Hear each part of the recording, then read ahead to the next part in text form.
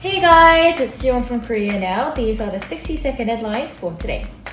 All travelers entering Korea, including Korean nationals, must present negative COVID-19 PCR test results. The measure is to block the inflow of coronavirus variants and to prevent another wave of the pandemic. North Korea's official newspaper called for greater efforts to realize a self-reliant economy without outside help, amid struggles to accomplish a 5-year economic plan. Google Korea is considering lowering its planned commission rate for in-app purchases amid complaints from local software developers over steep commission costs. Horror thriller Beauty Water won the Best Animated Feature Award at the 46th Boston Science Fiction Film Festival, becoming the first Korean animated film to do so.